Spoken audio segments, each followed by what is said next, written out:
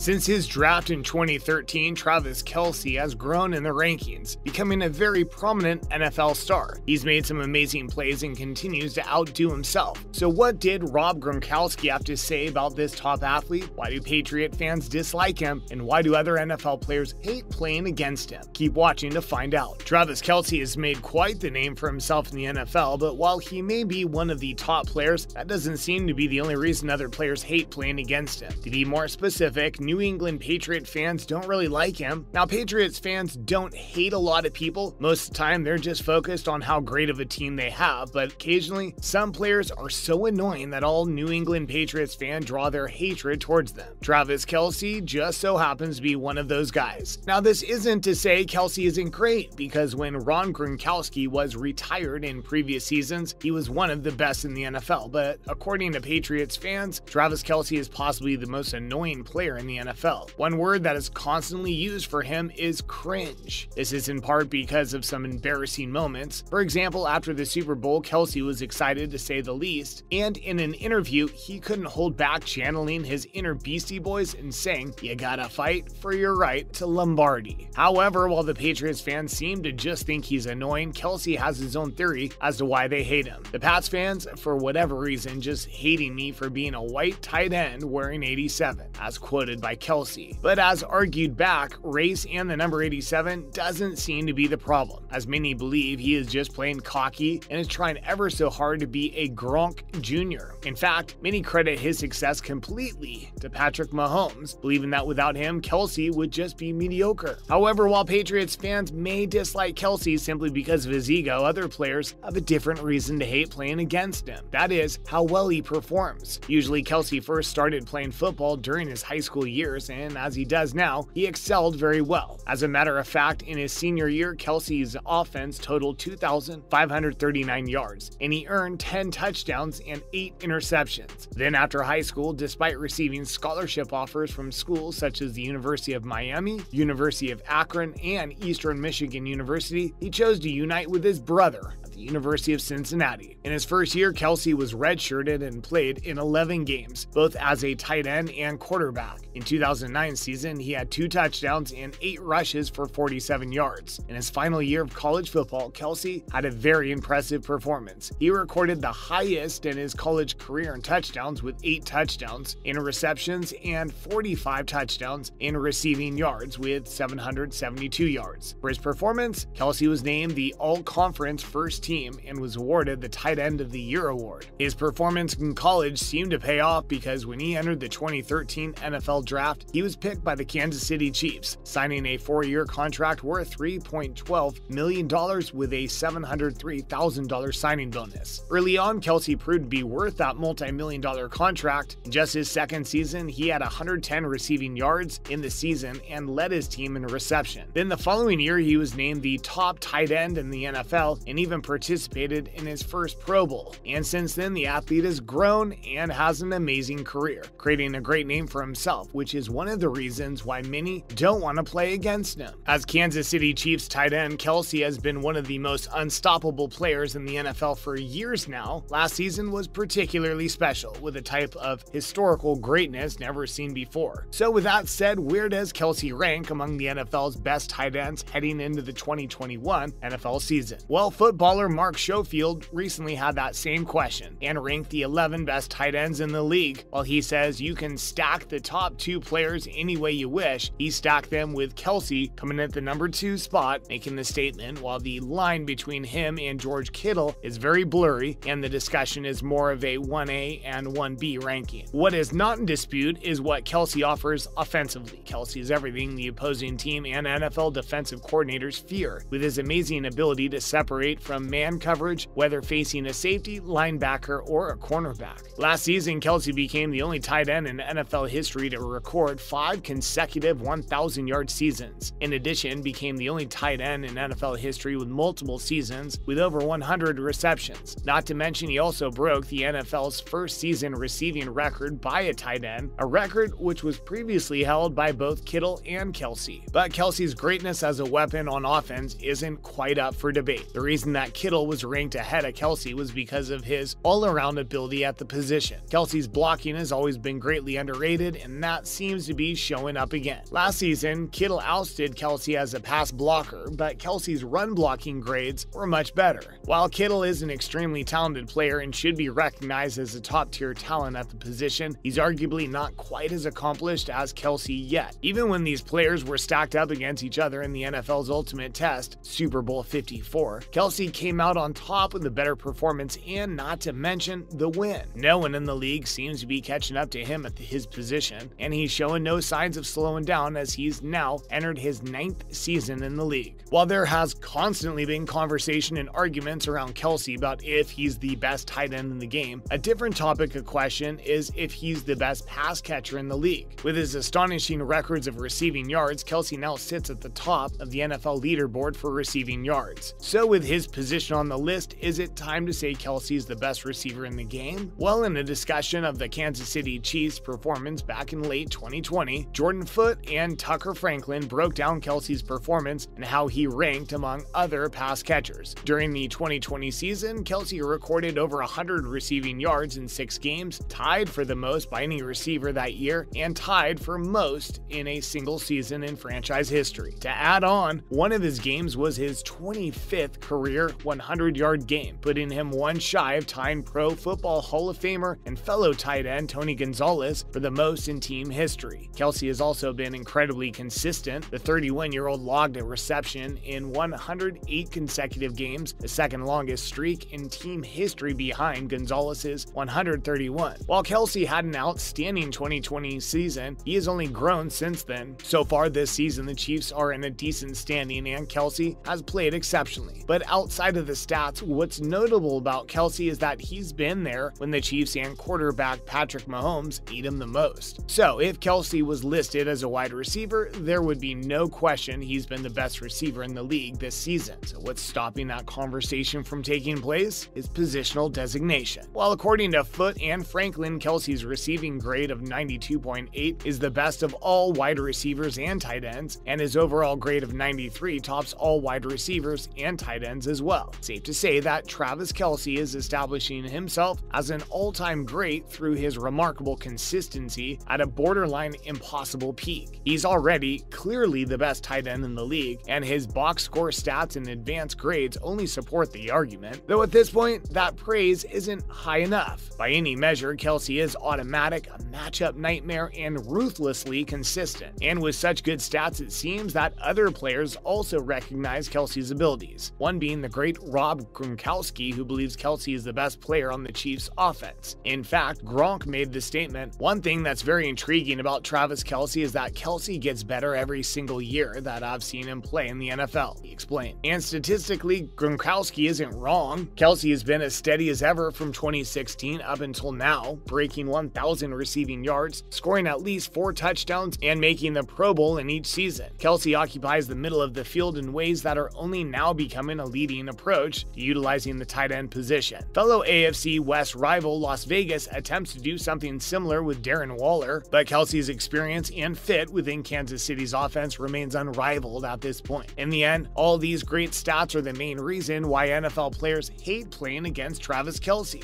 With that said, that's going to wrap up this video. What are your thoughts on Kelce? Let us know in the comments